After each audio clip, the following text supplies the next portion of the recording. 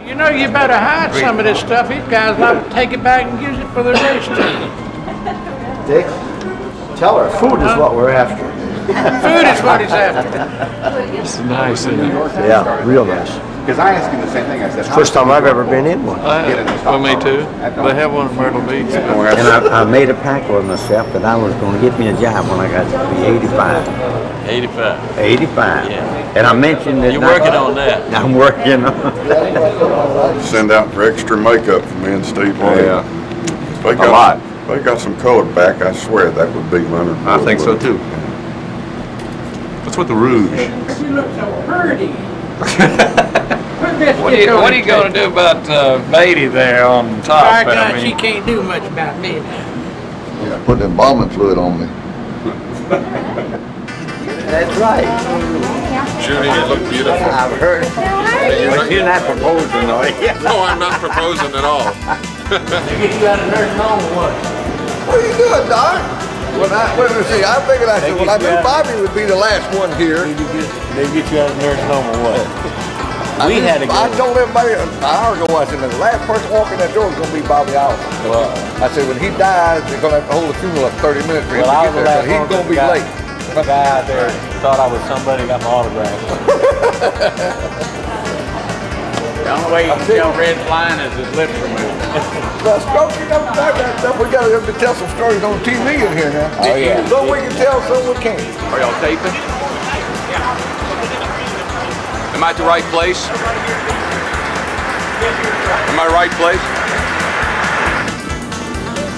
And every race driver I've ever met is a pretty good storyteller. They learned that in self-defense. I think, I look okay? Yeah, I think I look pretty good. I think my wife would be proud. My children, mom and dad, Michael, my brother. I think everybody, I think I look real. You're ready. I think compared to the other guys. Here we go now.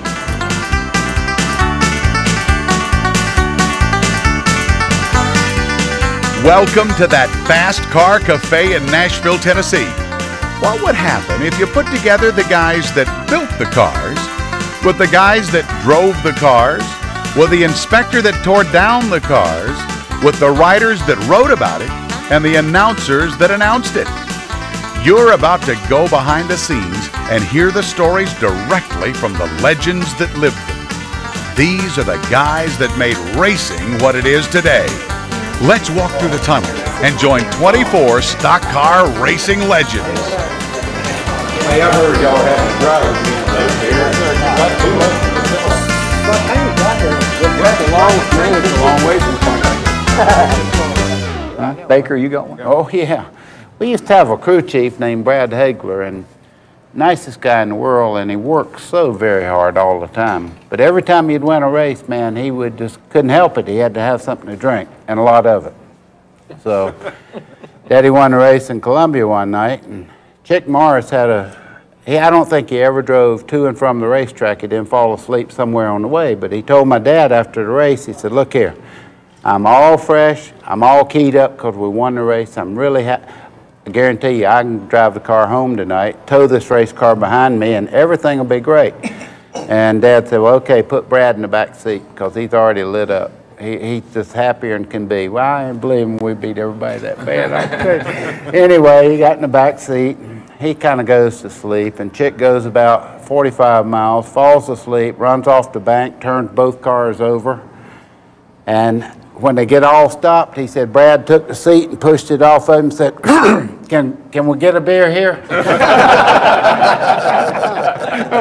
Dick, tell the story that you told at Buck Bergance's memorial deal there.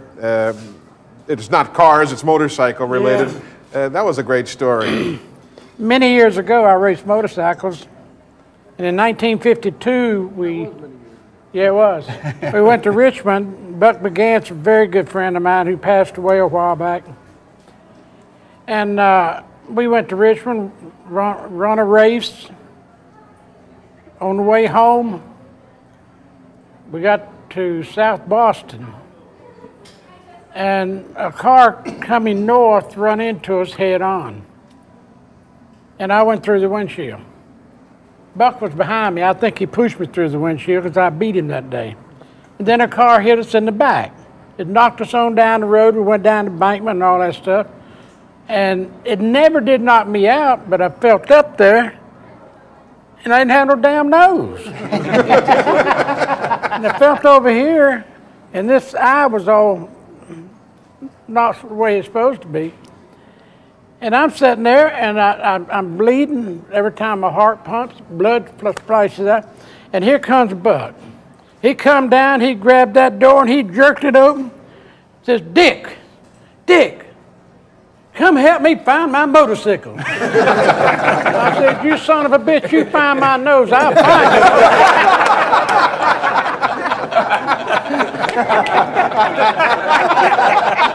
And he never did find it. No, I finally found it, had to put it back on.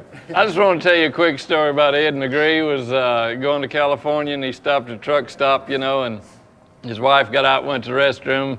So he goes, heads on back down the road, and the guy calls in on the CB and says, hey, did you hear about that guy leaving his wife up at the truck stop? And he pulls the curtain back, she wasn't back there. Hey, Barn, tell the story. I was just sitting here looking at Pearson here, one of the greatest winners, greatest qualifiers. Tell that story about Bristol when Bobby Isaac messed with him during his qualifying run. He'll deny it, but back in the early days of Bristol, they had a lot of bushes down in turns 1 and 2 and 3 and 4. They had what they call alder bushes, kind of a swamp. They got ready to go out and qualify.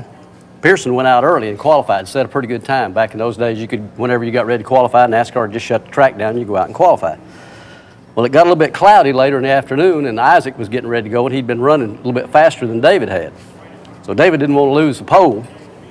So when Isaac got ready to go, Pearson went over in the backstretch down in turn 4 and hid in them bushes.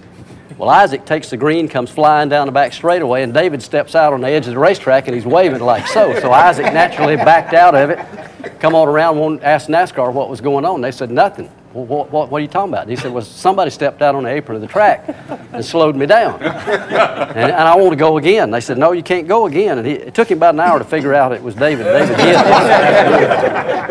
Now, wouldn't he used to pull up next to you on the racetrack and tell you to slow down and stuff? Well, Darlington one year was running Leo Jackson's car in the spring there in the bush race, and I was leading the race, and I was in pretty good shape, you know, and I look in the mirror to see where Pearson was. He was running second, and we got the white flag, and I thought I had him beat. I get looking in the mirror watching Pearson. I drive into the third turn a little bit hard, and of course everybody knows at Darlington, you know, if you run the third and fourth corner really fast, that's where you make your time. That's where you made your mistake. Right, I know. Well, I go in there, you know, a little too fast and get a little high, and of course Pearson gets a good run at me, beats me to the flag stand, and wins the race. So when we went back that fall, believe me, I had my mind made up I was going to lap David Pearson. And I lapped him, got by him, and then a caution come out. And I slowed down. He pulls up alongside him, and he's like, slow down, slow down, slow down. I said, the hell with you. And I won that race in the fall. You didn't do that, David, did you? You didn't do any of these things these guys are saying. No, they lying. Let me tell you one about David and Baker was running over there. You know, Baker, he gets a little bit nervous sometime during the race. So David, he got all lined up, you know, and he had his cigarette light in the car, and he got all lined up. And so when goes by David down the front, Baker down the front stretch, lights a cigarette just as he goes by. He didn't have to worry about it no more. Let me tell you. Now, wait a minute. I beat him with 10 to go at Charlotte. He was smoking that cigarette. That was his mistake. I'll tell you one time at Daytona, I was on the same radio frequency with him, and he didn't know it, you know. So he's at Daytona, and I was following, drafting behind Buddy, you know. We was going along, and I think Benny or somebody was running third. And they was getting close on me. I said, step on it, buddy. I said, they're catching us. You know?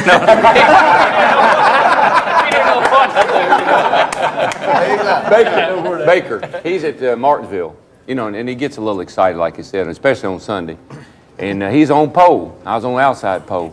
And every week, I mean, no matter where we went, that's when he's driving a 28 car. He was always getting mad at somebody. So I went over to him before the race started, and I said, now look, buddy, I said, you got a fast car this week, and you can win this race. I said, but you got to settle down on it. I'm telling him. This is me telling him. You got to take it easy on these in the early going there, don't tear your car up. Don't get so upset. I said, it's a short track. We're going to run over each other. Going to bump in. So don't get upset. He said, you're right. I'm not going to get upset today. I'm going to drive this car. I'm going to mind my own business, and I'm not going to get upset. So we're coming out. We get in the cars. We're going around on the parade lap. Everybody's swerving their tires. Somebody bumped into Buddy, and here he is. He got that arm. We ain't even took the green flag yet, and he's got that arm out the window, taking that fist. Let me tell you the funniest thing ever happened to me. You know, you've heard different drivers say they heard a voice during a race. Yeah. Well, one day, I'm in Daytona, and this car that I'm driving is just doing everything wrong. And I heard this, I'm loose. I went, there it is. It's in here. I don't know who it is. I'm loose. And I went, well, so am I. Then I realized that I was on Harry Gant's frequency. We were at Martinsville. Junior might remember this. Harold Kinder. We was working on the car Sunday morning. We always do a radio check, you know, check all the radios. And Junior was working on the car, and I was in the car, had my helmet on, I was checking my radio. About that time, I said, check, radio check, and everybody was checking in. About that time, I said, hey, somebody's on my radio frequency. I said, who is that? This is Kingsport. I said, Kingsport? What in the world is Kingsport? I said, Junior, everybody check your radio. Something's going on here. So checking. And what happened is Harold Kinder had come over and got one of our radios, and he was hiding over behind the truck. And he was, and I said, Junior, come on, some cab driver or something got on our radio. They're going to screw us up today. And it was Harold Kinder, and we finally saw him over in the NASCAR truck just to have this laugh. No, you didn't. Junior did. Junior saw You it. took your helmet off, went running to Junior, and gave to Junior. Junior put the helmet on. He just looked around. He knew what the hell had happened. Y'all seen Darrell. Darrell was jumping up and down. Oh, Henry Benfield was checking out all the radios. You know how you lay them out, check them out. He called old Darrell, and no, Darrell called in, or Henry called Darrell and said, how's your radio? Get off this radio. This is Kingsport. And then Darrell jerked that thing off. God, he got more nervous than Buddy does when he qualifies. A couple names we haven't mentioned yet. Cuckoo Marlin and Hoss Ellington. Tell us a story. Well, my wife was driving us. Which one, Talladega story or the other? Yeah. Talladega hard time. And Talladega. she never drove no car with up and down windows and this and that. And she carried us back to the motel, and she got stopped. And they come up there, and my wife couldn't get the window down. She'd punch this, she'd punch that, the seat go up, the seat go back, go up, down. And it finally went on, and Hoss reached over and punched the button, and it went down. So she made my wife get out, and I carried her back there. Hoss told me, they're making her blow in a hat. I said, get out.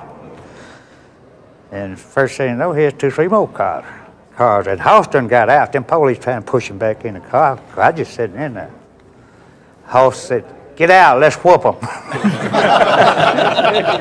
So I got out, and they got, of course, my wife checked all right. Carried us to jail. And of course, Hoss, he could just go sleep anywhere. But he kept hearing the racket, and I had my boots off and had a tin can and kept beating it on the floor with my boots. I was trying to make a key to get out. But let me tell you one about Marty Robbins. One night I hear, of course, Marty had one of Cotton Owens' Hemis, pretty strong. Of course, I had a big block Chevrolet. And I got to jump on him on the start and got in front, and we hadn't run free left. Marty spun me. We didn't put out no caution flag. I spun it around, and I saw Marty going through the other corner. I took off. I got trying to find him, and I couldn't see him. I'd keep getting faster and faster. And finally my boys was waving their hands. And I just kept getting faster. And finally the boy just threw up a hand and walked off. When the race was over, I done a lap on the field.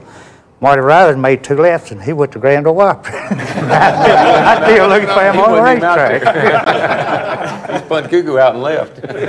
You were going to tell us a story earlier. I think it was about Cale, and we had to stop tape or something. Did you have a story earlier in the day? Well, it's talking about Cale beating and banging on people and how he turned red. Ned Jerrett had put this race on in Metrolina. I don't know if you remember that deal or not. And got down about 3 laps to go, and Cale was there. We was rubbing around, beating around. We both got down in the corner and spin. So Ned carried me up there. We was doing a thing after the race, and I won the race. Looked up, and here come Cale up in the little tower down there. He was as red as a beet. His old veins sticking out, and I said, Lord, we're going to have a big fight right here. Turn around. He said, boy, what happened to you? I said, I lost the brakes, Cale. And the next week, I think he used it on Buddy up at Bristol. He had the worst brakes in NASCAR, didn't he? I'd just like to tell you one about Hoss. He had Fred Lorenzen driving for him. And he takes the car out of Atlanta, shakes it down. Freddie comes back in. He says, she's just right, man. Says my grandmother could drive this thing. So they get on during the race, and he begins to go farther and farther back. About midway the race, Hoss comes running up to Glen and I, and he says, you didn't by any chance get his grandmother's number, did you?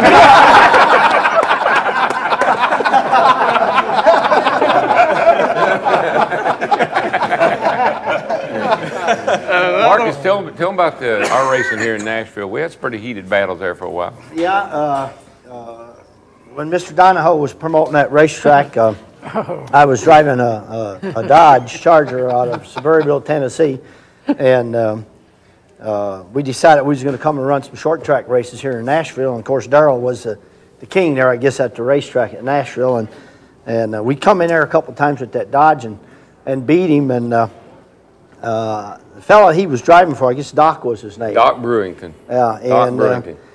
It got to be such a heated thing and a weekly thing that like one night they told Darrell, they said, if you let Marcus get underneath you, you're going to lose the ride. And we're taking you out of the race car because if you don't let him get under you, then he can't beat you.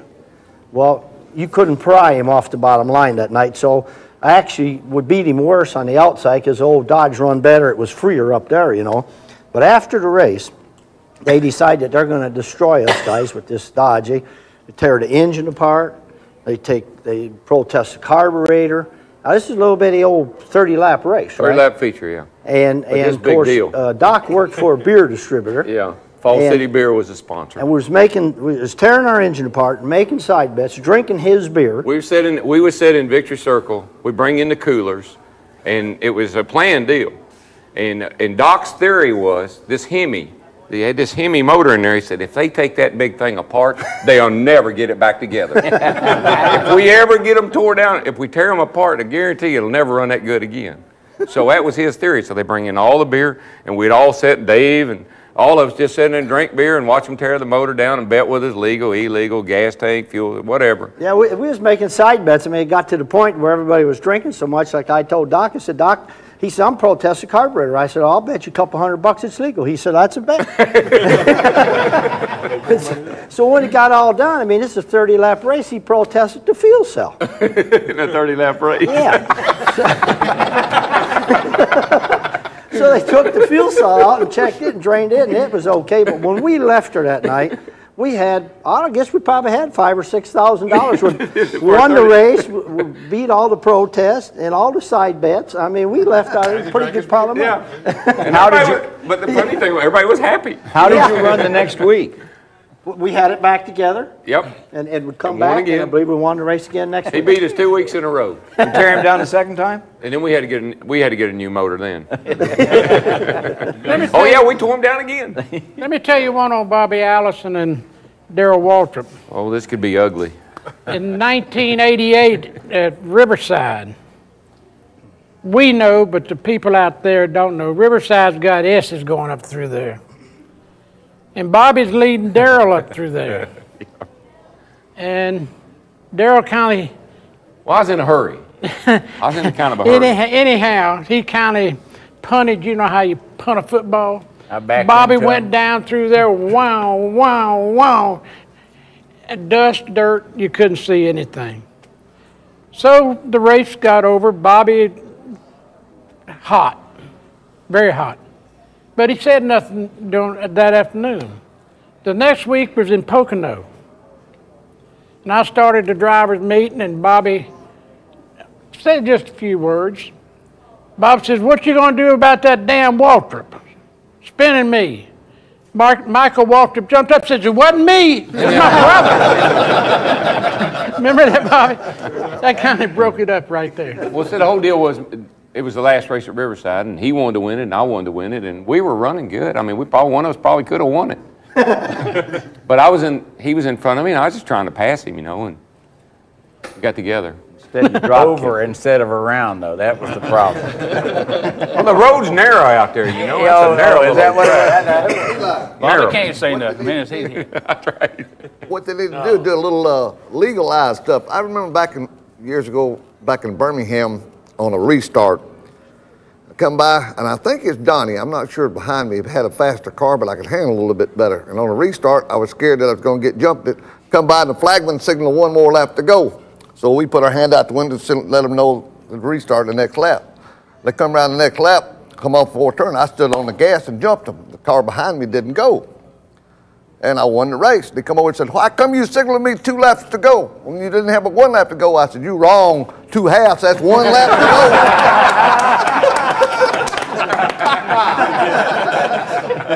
I just put them out the window and dropped the goal. Only track where they've put in the printed rules. It says turn left at the end of the straightaway and don't try and pass red on the outside. Birmingham Raceway. That's right there in the rule book. Talk a little bit about some of the spectacular wrecks we've seen over the years. I know a lot of people wonder how Dick Brooks gained so much weight. Dick gained it in that bad wreck he had at Talladega. I don't remember what year it was. He talked us through that on the radio that day. But remember the that? car flipped and several times down the back straightaway. It had been raining all night. All kinds of mud on the apron of the racetrack. And the old car gets out there and starts scooting down the backstretch, and here comes all this mud in through the windshield just like a bulldozer. Tell them, you can finish the story, because you were absolutely covered up in mud. The uniform was full, everything else was. Well, we had, that's kind of a long story the way all that started. Talking about Hoss Ellington and Donnie, who was driving for Hoss at the time, and Baker was running Bud's car, I think. And we'd started back quite a ways back in the pack, but we were hooked up. I mean, hooked up. Baker and I both was hooked up. And we'd run that lap about, I don't know, 2:18, 2:20 or something, 2:13 or something like that for that lap that this happened on. So we came all the way from 10th to 12th, and it was on a restart, I think, and they were running 2 or 3 laps after that. And so here we go. Well, Baker goes by. I think Donnie was either leading the race or somebody was in front of him. Baker was the 2nd or 3rd car back, and I was behind him. So when we go by, and they'd taken, NASCAR at that time was messing with their spoilers. You know, these guys today talk about taking air off of these spoilers and stuff. Hell, we didn't have no spoilers to take the air off of. We took off the whole car if we lost air, you know. we didn't have any of that. So, and they had, and they were trying to get the car slowed down, and they had taken the front spoiler. And the only thing we had was the center of the frame rails, if I'm not right, at that time. And it had to be 4 or 6 inches off the ground. It wouldn't, you know, it was just regular bumpers and stuff, so there wasn't any air dams up there. And the cars get real light. And so anyway, Buddy goes by, Donnie, whoever was leading the thing at that time, goes by him and he turns in, and I come right on in. Well, as Donnie goes in, my car wiggles like this just a little bit, and I don't know if I hit him or did whatever, but I just took off. I went straight up. And the car did 2.5 rolls backwards and then hit, and then it started rolling forward. Well, and I remember thinking, when you're going along there and things going, and it just gets real quiet. I mean, there's not a sound of anything. And I remember grabbing the bottom steering wheel saying, God, this is going to be bad. I mean, just knowing that this is going to, you know, I was higher in the grandstand. Well, we rolled along, and it had been raining over there. And it rolled like 16 times, I think they counted on the tapes and stuff. And every time it went in that mud, it just picked up a bigger pile of mud. Well, the car was just packed with mud, and every hole I had was full of mud. I mean, everything. Like I never got all that stuff washed off. But when that thing stopped, now go ahead and talk about the equipment we had in those days. When that thing stopped, it left the ground just after you come off the 2nd turn, and it hit the gate going into the 3rd turn, which is about 3,000 feet down through there. That's how far it rolled. And when it stopped, I couldn't believe it. I just could not believe it had gone that far, and I just knew I was dead. And how do you know what's happening when you're dead? You know, you might be able to see stuff. You don't know it. You don't know whether you do or not. But it had to be dead rolling along that far. So So I'm sitting there trying to get everything together, you know, and trying to make sure that you always hear somebody punches your lung or something like that. And so I'm trying to get everything together, and these guys are in around the net. We had nets in those days, but the guy's in around the net with his pocket knife. He's trying to cut the seat belt, and there's another guy come through the window. The windshield's gone. Guy come through the window, and he's pulling on the harnesses trying to get us out. And I kept telling him, I said, just leave me alone. Just leave me alone now, just for a minute. Just leave me alone. I want to sit here and just think about this for a minute. Well, they kept on and kept on. So finally, I listened to the belt loose. And this guy over here jumped back and he says, boy, that's the way that works, huh? And the guy in the front was still pulling on me, and I hit him like this, and I said, just leave me alone. I want to sit here a minute. We get out, finally get out of the car, and they got me in a U-Haul or a Ryder van with a cot, an Army cot in the back of it. And that's what we're going to ambulance in. And that's the ambulance we're going to hospital in. And they go around, and everybody sitting here knows how you get up into the hospital at Talladega. You got a bad turn, you got to turn back in. Well, they went right on by down the pit road. The guy driving the thing, hauling me out of the car that was trying to drag me out, didn't even know how to get to the hospital. He was going on down the hill. So times have changed with equipment, right? You talk about those guys today that driving these things, and they got to have all these safety equipment, all that stuff. We survived all that stuff. Well, great pictures of you and Ned, you know, with the T-shirt, and that was about it. Eli, let me add to that little story right there because I happen to be one involved with it. But Buddy did come by, and Brooks and I did get together. I got into his right rear or whatever, and his car first tried to turn wrong side, you know, nose toward the wall. Well, and actually he turned it back to the left. When it did it came out, you know, it comes sideways, and I'll never forget because I mashed the radio button and told Hoss, you will not believe what I just saw. Yeah, that's what Hoss kept saying. You will not believe what I just saw. This car, 3,800 pounds in, Junie? 37. Turned over backwards. Now, Brooks is going down the infield, apron or whatever, right beside me. I'm here going forward, and he's going backward, and this car turns over the wrong way. And I'm looking at the thing, and I said, I ain't believing it. Well, I watched him turn all the way over, and never did look like to me it landed hard on the roof. But then it started flipping. And naturally, I looked in the mirror, you know, on in the corner, and I couldn't believe, because all you could see was mud and grass and fenders and hoods flying everywhere. And I mashed the radio button again. I said, you can't believe what I just saw. I said, Brooks turned over the wrong way. Yeah, those cars, when they, I don't know, you know. I mean, I couldn't believe that, Darrell. That's the first time I'd ever saw it. When they get, and they turn up the wrong way, I mean. No, this thing went over backwards, though. It was absolutely backwards. It went this way. Rear bumper going down the straightaway, it turned over backwards, just like a back flip like this. Yeah. That was your deal at Daytona, wasn't it, too? During qualifying that day. He was qualified, yeah. Yeah, he went backwards. He went backwards. He was going backwards and his pulled up. But Donlavey can, I think Donlavey can verify this. Donlavey can verify this. That car flipped 15 or 16 times. And if I'm not mistaken, now this is Junie's claim to fame about all of his safety stuff and all that, and his tanks that we all drove all down. If I'm not mistaken, 3 weeks later, didn't we run second at Dover in that same car? Yep. We were in that same car, we finished second at Dover. Yes, sir. And these guys now has got 25 cars. I can tell you good about it. They still drive the same way, though. You remember the big wreck at Talladega when Buddy was leading the race? You know, and the tire went down going through the trouble and everybody went around. Yeah. Well, that was one of my first race I was running for the Race Hill Farm car, I believe. Anyhow, cars are going everywhere down there, and I'm sort of picking my way through, doing pretty good, and all of a sudden somebody hit me a little bit, and I spin around, go all the way down the first turn where like grass and that old metal guardrail's at. Hit the guardrail. A little bit later, here comes Cale flying in there, and he hit the guardrail, but there's a gap between our front wheels. And it'd been a pretty good while since the wreck had been going, so Cale gets out, and I'm getting out over here. He walks up between my car and his car, and looking at the damage on the front end. By the time the tires are hollering, here comes somebody off the racetrack and hits Cale's car and knocks him into my car. It's Marcus's car. Marcus. Marcus hit me, yeah. My car back and pinned Cale against his car. Right, he's up there doing this, and I'm jumping out, and when I get around, he's already fell down on the ground. You talking about a red face now. He gets red when he's mad. Well, he's scared. He's laying on the ground there, looking up, and I run around and I said, "You okay, Cale?" He reaches up and grabs me by the uniform. "Is my legs cut off?" If I hadn't been standing in front of that tire, it'd cut my legs off. The tire turned, the wheel turned.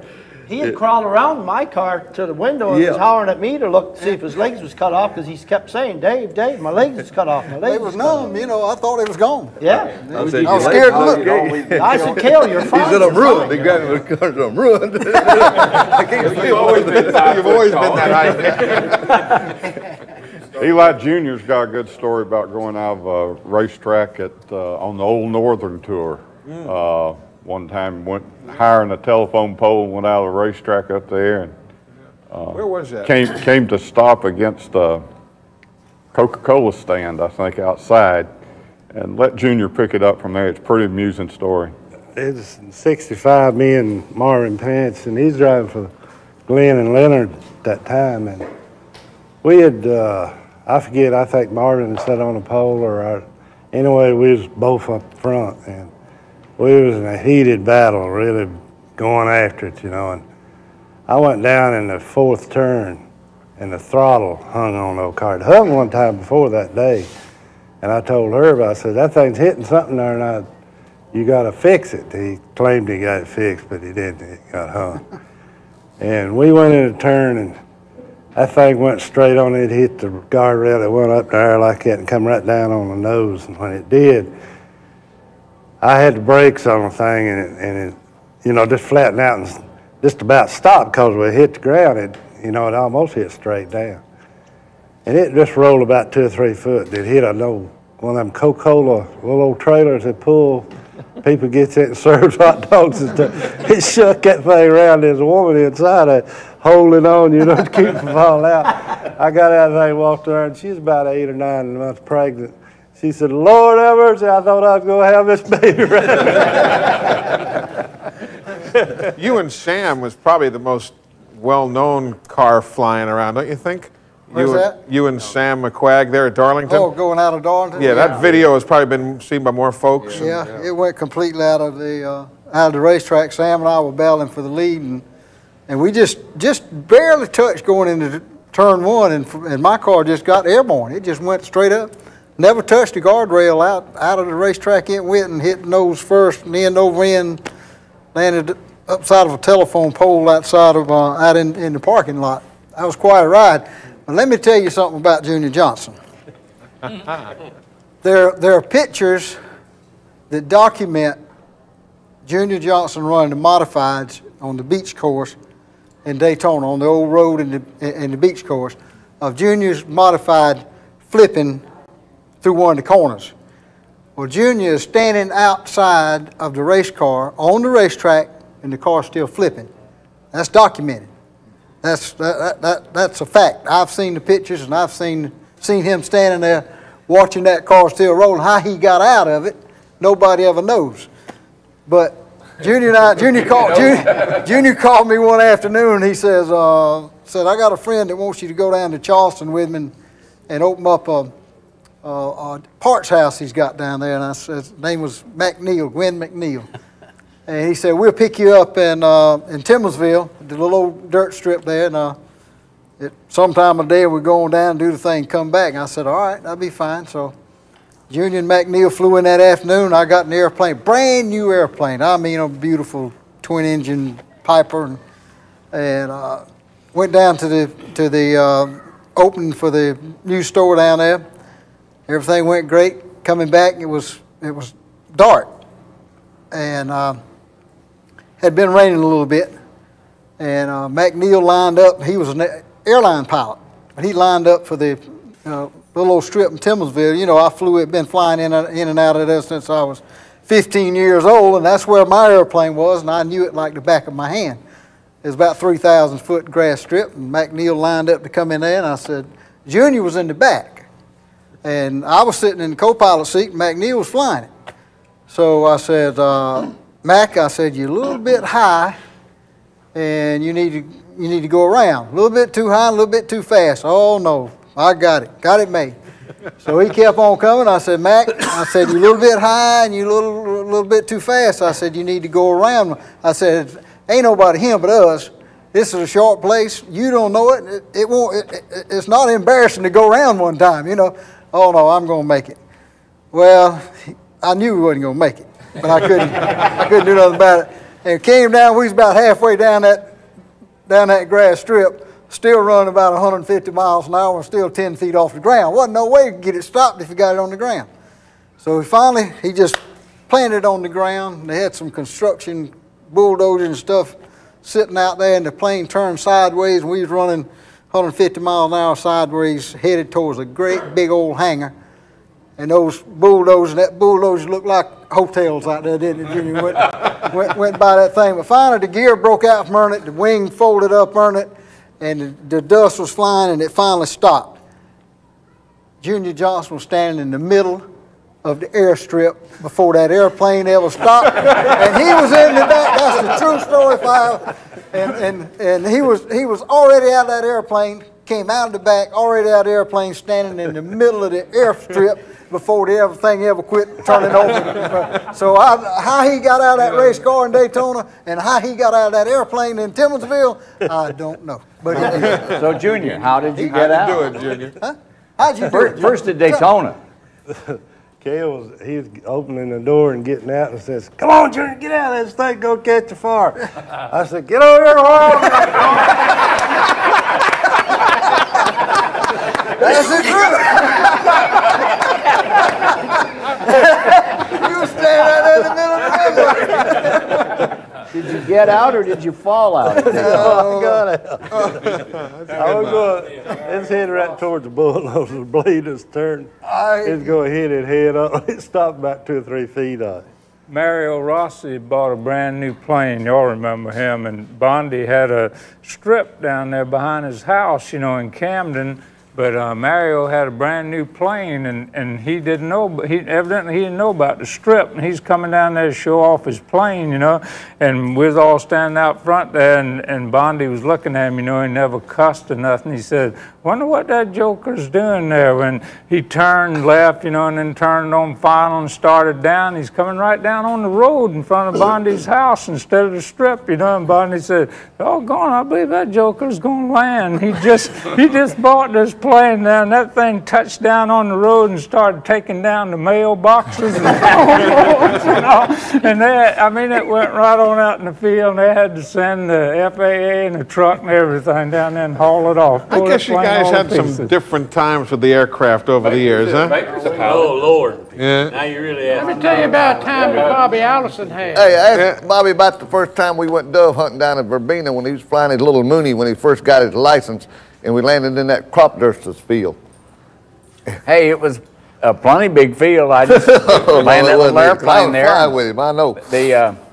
The book said that for a short field, it'd get off in 850 feet. Yeah, but they didn't and we tell you had there at was a least ditch through the middle of it 875. with a power line over the other end and a bunch of trees on the other end of it. And that crop duster plane probably had a lot more horsepower because it had a ditch in it, and then about 3/4 of the way down there was a power line. You had to go over the ditch, under the power line, and then up before you hit the trees at the other end. And we made it, didn't we? Yeah, but we got out and pushed the plane with the tail back into the woods at the other end before he got started. We needed that extra foot, and he pushed the tail all the way back in the woods, and then he revved that thing, went up through there, hit that ditch, went on that power line, and went up. When he did, the leaves was coming off the trees when we went up that other side like that thing. I'll tell you one better than that.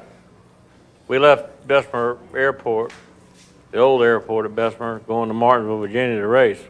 Bobby and me, Don Lawrence, a fellow that worked for Bobby, and Judy. We took off out of Bessemer, and right away it started to get where you couldn't see where you were going. So the guy in Birmingham on the radio told Bobby it'd be all right. He got on up a little bit. It was fine. Well, the further north we got, the worse it got. And when you get up by Anniston, Alabama, Talladega up in that area, there's pretty big mountains. Well, Bobby naturally starts up. And I promise you, that Mooney's not very wide, the wingspan. I couldn't see the little light on the end of the wing. Well, he calls Atlanta, and we didn't have a transponder or anything at that time. So the guy in Atlanta made us turn for radio, for radar identification. So we did, and And we're flying along there, and the guy come back on the radio and told Bobby that if he went down 1,500 feet, he'd be in the clear. Well, all this time that this is going on, I'm sitting in the right seat, and at that time I did smoke.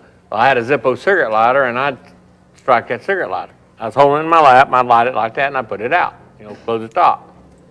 So we got all out in the clear anyway. We get to Martinsville, or we're flying along there, and Bobby looks at me and says, I want to ask you a question. Why were you lighting that cigarette lighter? I said, Bobby, that flame burns up. It won't burn down. If that plane had been upside down, that flame was going back in that cigarette lighter, I'd turn that baby over. But I will have to say this. Regardless of what they say about him, he's as good a pilot as ever flown one. Yep. And after he got hurt so bad and everything and got his license back, people question, will you fly with Bobby? I said, I'll fly anywhere with him anytime. And, you know, everybody here is probably flew with him sometime or other, except David. David says, I'm not going to fly with you, but you can use my airplane. So Bobby and I jumped in David's 310, and off we went. You remember that day when you loaned us 310? You guys must have had some great trips, Barney, you and David. We had a few. I like Pearson's philosophy on bad weather, flying in bad weather. He used to tell me, I'd say, well, you know, we can make it. And he'd say, son, takeoffs are optional, landings are mandatory. Okay? I'll tell you a story about Barney. Barney's a pretty well-rounded guy, and he's done a lot of stuff. Dives and swims and all that stuff when he was young and what have you. And we went, there's a guy named Claude Horton that taught David and I both to fly. And he used to fly with us a lot, going back and forth to races. David had no Aztec, and pretty good airplane, and we took off to Michigan one time. Well, every time we ever went to Michigan, somewhere we'd get hung up in weather. There would be a line of weather somewhere between Spartanburg and Michigan. So anyway, we were going along, and this time we were way up in Ohio, or up toward Ohio, and the weather was getting worse and worse and worse. David flying, and I believe he had just got his instrument ticket. Maybe didn't even quite have it yet. Claude was still working with him. But anyway, we're going along, and Barney's been telling me all the way up there. I don't know Barney all that well, but Barney's been telling me about the life he's had. He got to do a lot of diving. He's been around the world. He's been military stuff or whatever he was in, and got to do all the racing and such. And that, you know, nobody really wants to go, but if it was his time, you know, he's felt that he's got a full life. And we're talking about this for an hour and a half. And Barney's got me pretty well convinced that he's probably, you know, other than saying his last goodbyes, he's probably ready to go if things was to happen, you know. Well, we getting bad, weather gets worse and worse and worse. And after a while, we're in a mess, and I heard the center turn us loose, and lightning hit the plane, and if you guys ever been in an airplane where lightning hits, you got little beads of fire flying around the windows and all that stuff, you know, and when it grounds it, and we were really in a fair bit of trouble. I mean, and anyway, so as we finally make a turn, the first thing I see is lightning hits a water tower right off the end of the runway there at Jackson, Michigan. And it was bad. I don't know how bad it was at that time because I hadn't flown that much, but to me it was pretty bad. Well, evidently it was pretty bad to Barney because he had scratched the windows. He had dug holes in the seats and everything, and Barney was not quite ready to go yet. Not that day. I didn't have a ticket. Not that day, anyway. Yeah, knocked the radios and things out. Yeah, knocked the radios out and everything. Yeah. Cale Yarborough had an unusual passenger in a plane from North Wilkesboro to Timmonsville one time. Tell us that story. Thanks to Junior's boys. Yep, exactly. Yeah, you know, Junior lives up in the mountains up there, and I'd always wanted me a little cub, you know, a bear to raise. And so I told Junior, I said, if you ever run across one, you know, hang on to him and I'll come get him. So he called me one day and he says, I got your bear. I said, all right, where you got him? He said, well, he's up here in a box. And so I got in the airplane right by myself and took off. I said, I'll be there in a little bit. Went up there, and sure enough, he had him sitting down, like about a 60-pound cub sitting there in a wooden box, ready to go. So I put him in the airplane and didn't put him in the luggage compartment, put him in the back seat back there where he'd have plenty of room, you know, because being the gracious host. Yeah, yeah, the box. I wanted him to see where he was going, you know. The box was a pretty good, looked to me like a good wooden box, a cage, you know. So we took off to Timmonsville, just me and the bear, and I got to Tillmansville, and before I got to Tillmansville, I got to looking back at that box back there, and I could see the bear was gnawing on that thing. You know, he didn't like that flying too much, and he just kept gnawing and kept gnawing. I said, man, I'm going to be in trouble here if that scoundrel gnaws out of that box before I get home.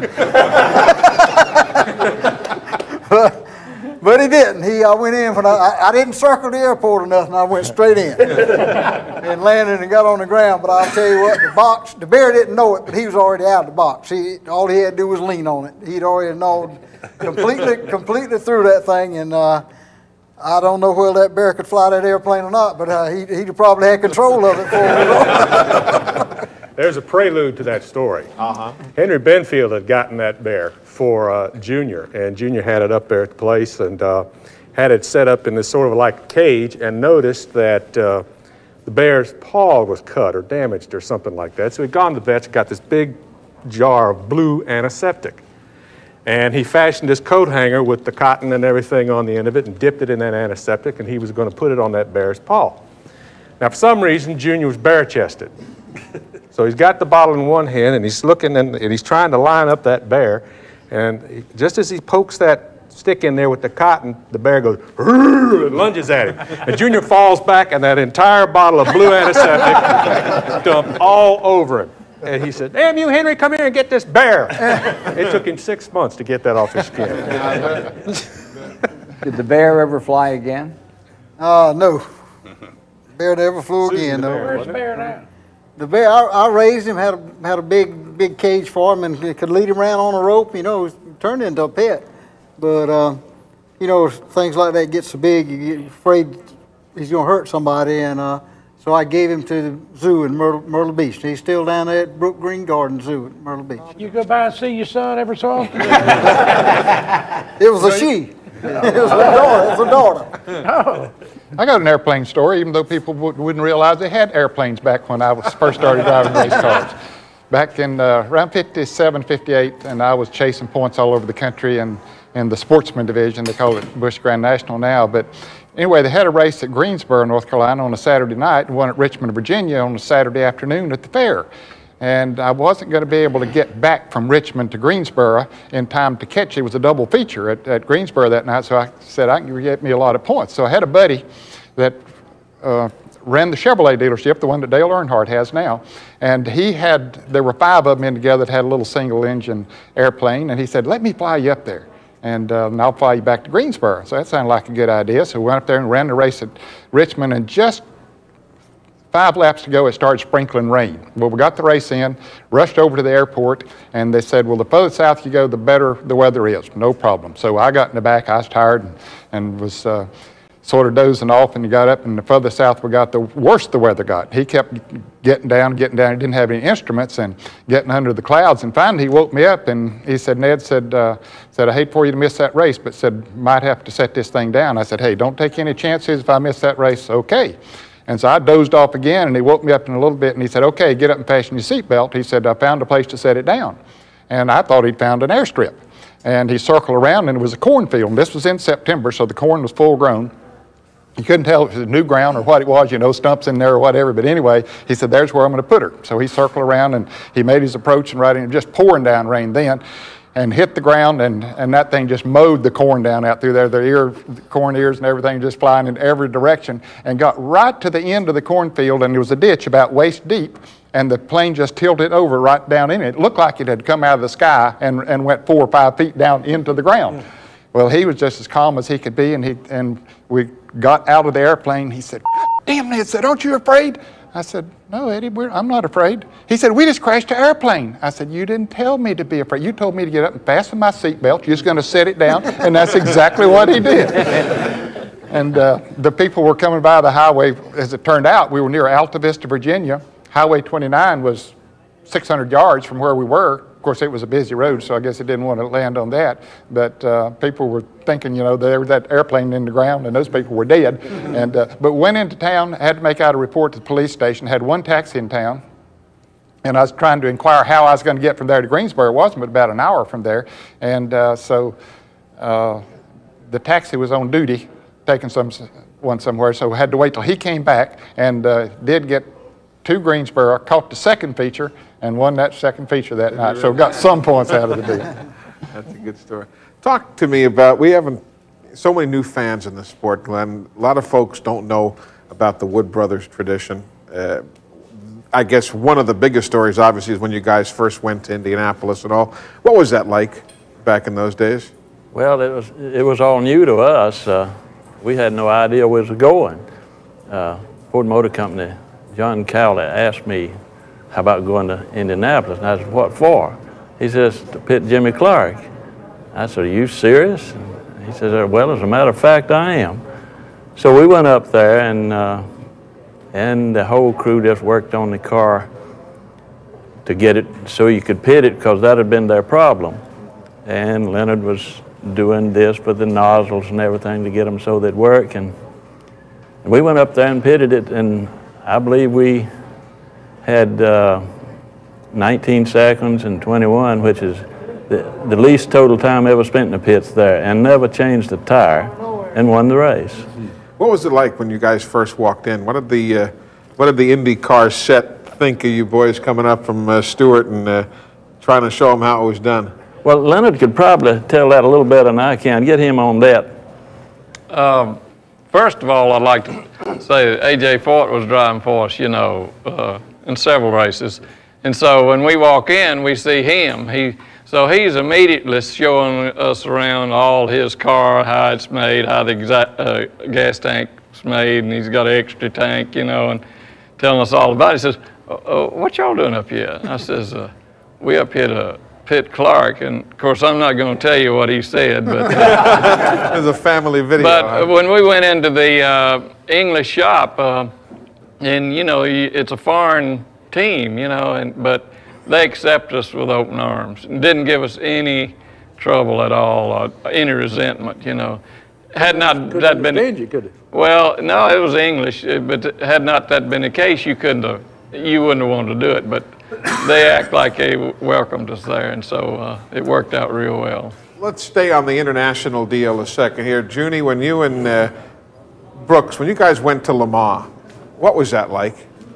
Well, that was quite a trip, because they had never seen the cars like this, or full-bodied cars over there before. And the way we were running in those days, without restrictor plates and stuff, our cars would run like on the Mulsanne, which is a 4.5 mile straightaway, and kind of off through the woods. Well, our cars would run in the 220, 215, 220 range, you know. So we're pretty quick. We were basically as quick as the little Europeans' cars were. Of course, we'd start stopping 3/4 of the way down there, and those guys go all the way to the corner and stop and turn, you know. And taking off was about the same way. But they've got when we got ready to go to inspection or scrutineering, they call it there, they don't do it at the racetrack. You just drive your cars to the racetrack there. You don't have to be at the racetrack. You can be downtown working on them, or a guy's house or wherever. And when it comes time to practice, you just drive it out to the racetrack. Well, we were driving this car down to where they were doing the inspection, down behind the governor's house, and big deal. I mean, it's 750,000 people in early 70s. That's a lot of people, race crowd, you know. So we're going along through, and the traffic gets worse and worse and worse and worse. Finally, we just have to stop and get out, and they ended up pulling our cars down there. Well, when we come back, we're in an impound sort of area. And Junie is going to take it and go get some gas in it. He's going to drive it over to gas pumps and get some gas. And he's not gone very long. He comes back. And they scared him. The people was all over the hood, and they were on the trunk, and they were on the deck lid, and they were everywhere. So they scared him. He wasn't getting back out of that impound. He was going back in there and get a guard and go get some gas or something. Kind of bizarre, Junie, was it? Oh, I'm telling you, when all those people converged on that car, I mean, they just cut off everything but really the air that you were breathing. Well, they just never seen that stuff. But anyway, when we go up, we get ready to go practice, and they've got a really good intercom system around that racetrack, or relatively good anyway. And so we get ready to go practice, and now that racetrack, for the guys that haven't seen it here, there is a racing surface in the front where the grandstand and stuff are. And then you go up on the main highway, right up on the highway, and you go all the way down to the next town, and then you go through a little settlement, a couple little towns, and then you turn back. And as you come back, you get back up on that little race course there for half mile, 3/4 mile, whatever it is, in front of the grandstand. Well, in the back, there was no guardrails. It was just a 2-lane road, no shoulders, no guardrails, no nothing, just trees and you know, buildings, stores and stuff back there. And Economack, tells a good story about somebody that was down there with them, and they said something about, and he was riding down through there, and he said, well, I bet you guys take off a good care of your drivers over here and all that stuff. And the guy said, you know, said, what do you mean? He said, well, you'd have a lot of trouble getting one through all them trees to get to them people, you know. So, and that's about the way it was. But anyway, we go up on the race course, off the race course, and get up on that road. And I'm humming down through there, and it's just amazing, the people. I just can't believe the amount of people. And they're standing alongside the road, not alongside the road. So I'm breezing down through there, I don't know, 60, 70, 80 mile an hour. And so the next time we come up, I go around, the next time I come up, I'm going to make a lap and take off down through there. Well, I'm up humping. Well, they're used to these little cars. The driver's head's only that high, you know, and they meow, meow, meow, and they're breaking all that wind. And they're out on the runway. They're out on the driveway, out on the road. And I swear to God, they're standing on the road. You can't see through them. You're standing on the road way down there. And as you're coming, they just start parting. Step back off the shoulder of the road and you run right through them. Well, there again, they're used to these little bitty cars. Well, here I go through there the first time, and of course it's hard to picture, it's hard to describe this to somebody unless you can just see it yourself. But if you've ever had a double-edged plow, you ever pulled a double-edged plow through nice fresh dirt, that's the way them people looked as I went through. I mean, you look in the mirror and they were just laying them back. They were just laying back, they were falling around, everything was flying around. Next time I come down through there, you could see heads and arms and everything sticking out and everything, but everybody was behind a tree someplace trying to take Eli, we ran a Camaro over there, Billy Higgins and I, and he's right about the people, you know, but they cleared it up a little bit since he had been there. But the people down that long backstretch, what's the name of it? Bolsing. Bolsing's is 4.5 miles. You know, you run 250 miles an hour down that thing, and the people will be sitting right by with the tables and they're just sitting right there. And so help me, the wine glasses would have white caps in it. When you go by the fast, the wine glasses would have white caps in it, but they'd sit right there. Look, guys, we've done another hour and 10 minutes, so why don't we break at this point and. He got a double header tomorrow night. He's bigger than I ever seen him in my life. Oh, he ain't just still driving. since I met him. You still driving? He was a little skinny thing. You won any races lately? I haven't run anything. I ran third or qualified. Well, I mean, when you did. Talladega tomorrow night, there's a little short track out there. We're going to Dirt track. Talladega Saturday You talking about the one right next to the big track? Yeah. You ain't seen nothing yet. You gonna run your gold car or that thing throw all up? No, I messed that thing up last week in that 50 lapper I had down Talladega. Somebody backed into me going down the straightaway. Yeah, anybody back into you going down the straightaway like that? That's the nose up. He had gold. He took me over and showed him. He had one of them gold dirt cars, wing cars, you know, with a body made like a wing and all that stuff. And What are you doing, Zach? And I'm telling a story on Red. Hey, you can tell the stories later now, but make sure I took it over. He took me over and showed me this nice new car and all that stuff. And I looked at it real good and walked around the back and tore my down pants leg. I said, "That's good. That's Red Farmer's car. It's got snags all over it." Well, I told him, I said, I've never seen a purse yet that they paid extra money for pretty cars. You mean the guy backed right into you? Yeah, back to me going down the straightaway. Tore the nose up, pushed the radiator in his pants. Everybody always backed into it. I guarantee you, all Red's pit crew, the first thing they had to do to be on Red Farmer's pit crew is go get a tetanus shot. I heard that. Somebody told me you had to have a tetanus shot to shoot the timing on it. I'm telling you, that's true, bud. I never had to worry about pretty cars. They're all pretty and wonderful. I built it. Don't tell me. I built it for him. I go over there and I climb up there and he's in a little buddy 2-car garage on his house. And I was in there and we made this aluminum chute. Yeah. And he flopped that leg over and see his gas pedal was always over on the right hand side. That's when we straddle the transmissions. And that's good. He put that cast in that thing and it won't work good. And he said, "Man, this thing won't work nothing." I turned around and looked and there was a can of Big Lubes in there, open can of Big Lubes. I said, wait a minute, Red, I'll fix it. And I poured that bigger lube in there, man, it slid up and down. He said, that's just the way it needs to be. So every night he got in that thing, he poured a little bigger lube under that cast. You know, it's like STP, but it was called bigger lube. Slide it up down and I mean, that's the way it worked. I wonder how you made that thing work. Had to put your leg in it. No, we had a cable when they did the rig. The Well, cable. he had a cast on, Leonard, from here down. What He they could did, bend his knee, but he couldn't what they bend did, his Leonard, foot. they had a cable running off the accelerator link down to a pulley and run across in front of that trough. And all I do is push in on the cable and open the throttle up and back off and push. I had to push my leg, slide it up and down because I couldn't work my foot. So I slid it up and down. There and he's trying to work a regular gas pedal.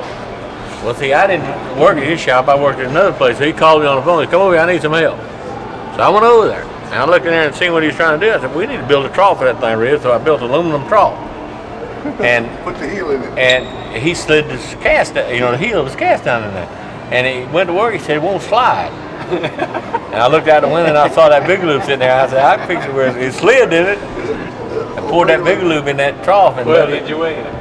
Yeah, once a racer, we was running fuel injected cars at that time. We were running fuel injectors and stuff on the thing. The old Well, I can Coops. tell you what. I can tell you. You talk about when 1992, 62.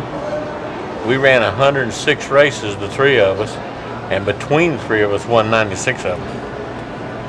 Not bad.